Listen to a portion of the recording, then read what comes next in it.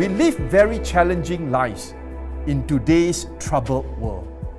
At a global level, we are encountering all sorts of trials and tribulations, ranging from climate crisis to pestilence like COVID-19. But perhaps at a personal level, you might be facing a health issue. You might be concerned about career prospects, and you might be struggling with financial difficulties. You might be going through trials at this moment. The question is, how is it possible, as James says, to count it all joy, my brothers and sisters, when you encounter various trials? This is what we're going to explore in this session.